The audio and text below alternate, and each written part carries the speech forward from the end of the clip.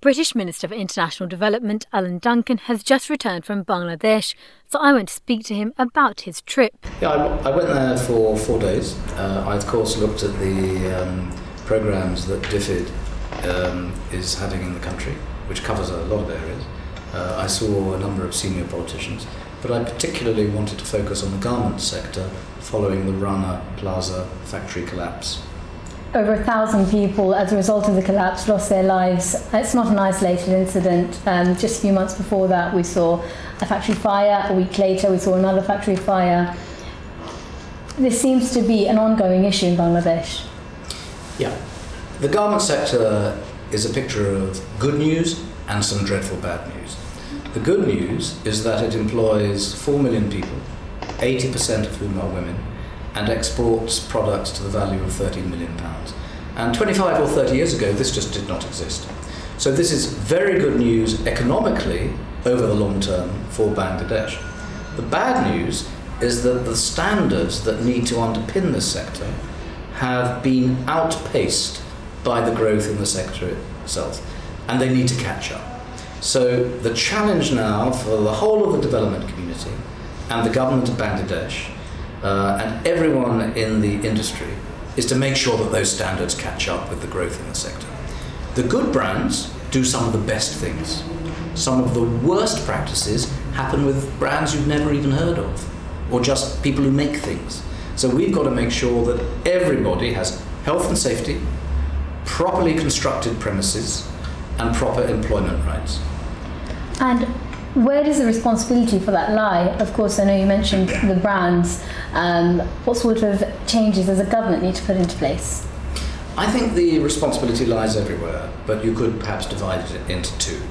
On the one hand, brands or companies who are buying garments from Bangladesh need to have responsibility and integrity in their supply chain from the shop where they sell the t-shirt or whatever it is, right back to the sewing machine where it's made.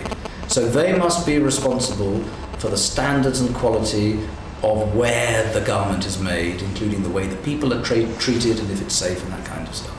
Equally, this is the other side, people in Bangladesh, the government, the factory owners and the people who own the buildings must meet those same standards. You can't have generators on a roof.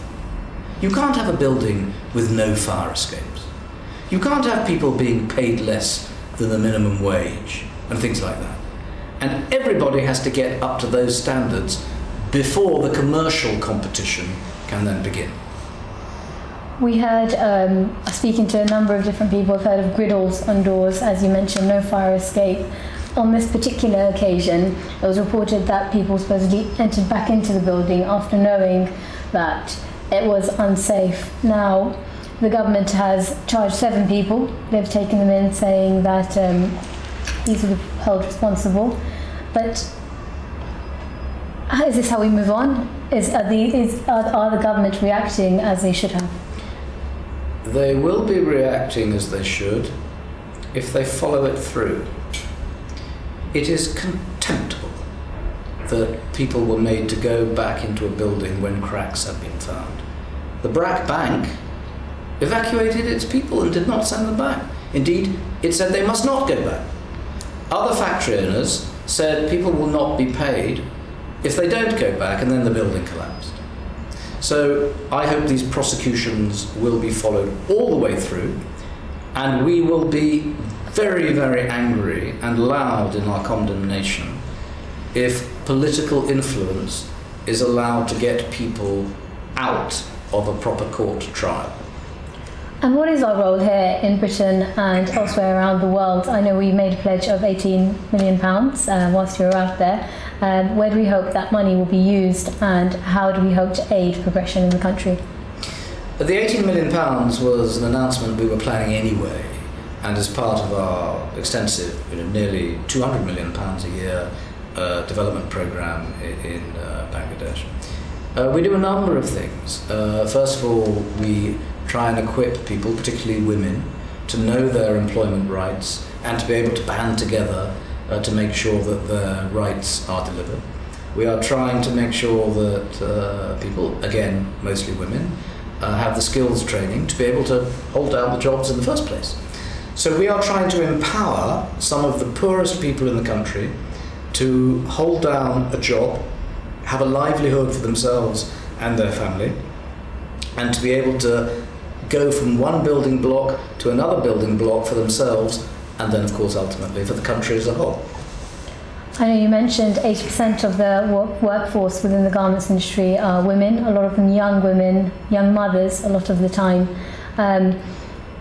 It seems to me that when I heard that people went back into that building, it was a question that I couldn't quite get my head round. So when I thought about that, I thought these people are in a very difficult situation, a lot of them in poverty-ridden families. Do you think that may be the root cause in terms of a lot of these people being exploited, and as to why the operators in the country seem to feel they can actually get away with this? There's a very fine line between exploitation and adequate employment. And in the good ones, they're properly employed. In the bad ones, it's probably fair to say they are exploited. So we want to make sure that the standards are set universally, and that things are followed through properly. So we will really focus on this sector very, very, very hard over the coming months. If I could just finally ask you, of course, the garments industry was your main focus on your visit. We know that there's a lot going on in the country in terms of a number of different things, and of course there is an election looming. Is there anything else that you think we can be doing here to support development in the country? I think there's a very simple sort of moral message, if you like. Some people are saying, don't buy things from Bangladesh because the standards are not good enough. My view is, mend it, don't end it. Keep doing it, but make sure that the standards constantly rise so that everybody knows that a Bangladesh garment is also a badge of quality. We also, of course, have to work on the conduct of their politics. I want free, fair and honest elections, and there is too much political violence in the country, and so we are also very strong in our condemnation of any violence. Democracy should be honest, open, peaceful and fair. Thank you very much for speaking to us. Thank you.